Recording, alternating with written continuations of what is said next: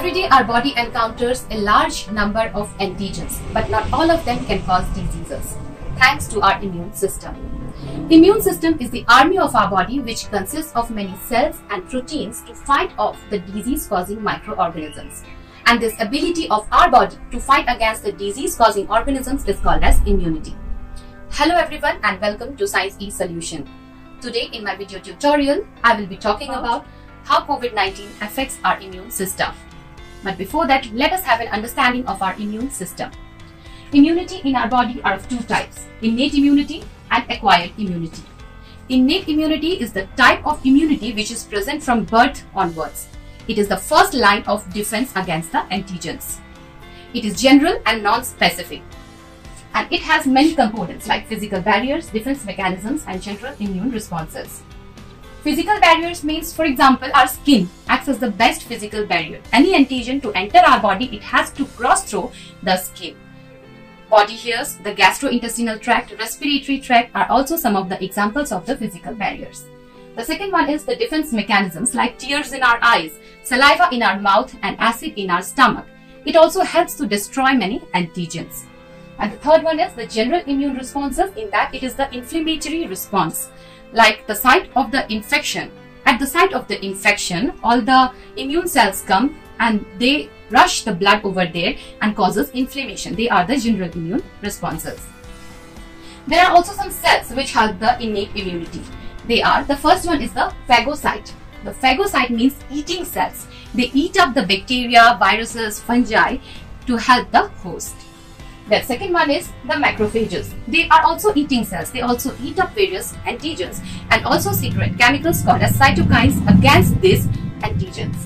The third one is the mast cells. The mast cells, they secrete histamine and do the inflammatory responses. The fourth one is the neutrophils. The neutrophils are basically the first one to reach the site of infection because they are abundant in number in our blood and they are also phagocytic in nature. The next one are eosinophils and basophils. They both act by secreting the toxic proteins against the antigens to destroy them. Next one is the natural killer cells. These natural killer cells, they do not secrete anything. They do not engulf the cell. Instead, they kill our body's own cell which have become cancerous or the infected cells so that this infection do not spread to the other cells of the body. And the last one are the dendritic cells. They can sense the threat to the immune system and send messages to the further immune system to secrete their own immune system cells. So it acts as the bridge between innate immunity and acquired immunity. The second type of immunity is the acquired immunity. It is acquired by previous encounters with the antigens. These have two types of components like the B cells and the T cells. These cells, they are formed in the bone marrow.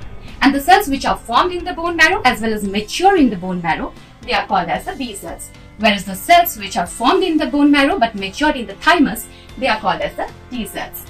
Now, how do these B cells work? These B cells, whenever any antigen is encountered with the B cell, then what happens? These B cells, they get activated. They get activated, they multiply and they form the plasma cells. That means they will act as the plasma cells to secrete antibodies in the blood. These antibodies will help to destroy the antigens.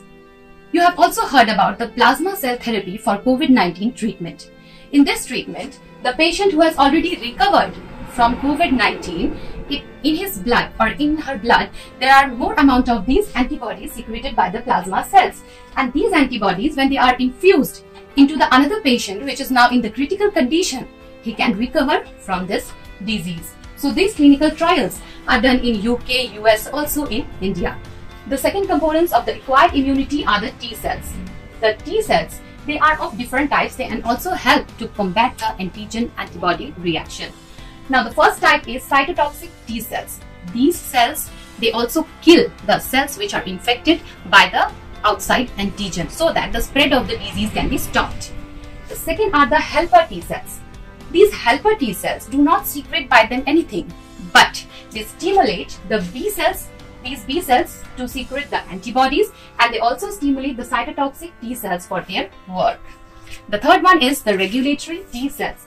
These regulatory T cells, after this whole antigen-antibody reaction is over, they help to suppress the immune response, which is needed to return to the normal condition.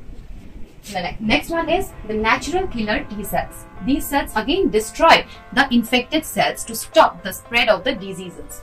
The last one is the memory T cells. These memory cells make the acquired immunity a very unique type of immunity, because these memory cells, they are stored in our body, and once again if they are encountered with the same antigen with which they have encountered earlier, they give immune response which is much quicker and more vigorous. Now, how does this acquired immunity comes into play in case of COVID-19? So when a healthy person gets infected with the coronavirus or the SARS-CoV-2, first, that means they have already crossed through the innate immune system or the physical barriers of our body. They come to this part. Now this part of our immunity comes into play. The first one is the B cells. They get activated, produce plasma cells which produce antibodies to do this antigen-antibody reaction. Then the T cells. These T cells help. They reach to the site of infection, they proliferate vigorously. They also secrete many cytokines to combat against this virus. Here the cytotoxic T cell will suppress, or this cytotoxic T cell will kill our own cell to stop the further spread. The helper T cells will stimulate B cells to secrete antibodies. It will also help cytotoxic T cells. Then natural killer T cells will also kill our own body cells so that the virus does not spread further.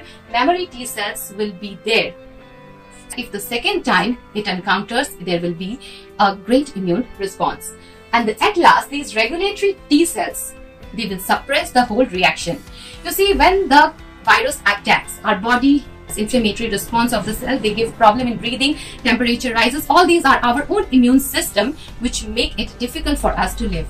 But once we have passed through these stages and we have lived through that stage, then the regulatory T cell will suppress all the immune reactions and return our body to the normal one. And the memory T cells, they will get stored, and if further interaction will come, they will come into play, and the next time it cannot cause such complicated problems. And the last type of immunity is the herd immunity or population immunity. This is not the immunity of a single person. It is the immunity of a whole population. As we know that this SARS-CoV-2 has attacked the whole population in the world, so this immunity will come into play as a whole. In the herd immunity, it is the indirect protection from infectious disease that occurs when a large population has become immune to an infection, either through vaccination or by previous infection. And they will protect the person who are not immune for the disease. That means, take for example, if 7 out of 10 or 8 out of 10 persons have become immune to the SARS-CoV-2, then what will happen? If the virus attacks them, either they will give a slow reaction or they will stop the chain of transmission. This virus spreads from one person to another, from that person to another, that person to another. Now, if 4 out of 5 persons, they have become immune to the SARS-CoV-2, what will happen? They will stop this transmission and it will not be spread further to other people who are not immune to the disease. This is the concept of herd immunity. It is also called as population immunity. If you have liked this video in immunity, please hit the like button, share and subscribe. Thank you for watching.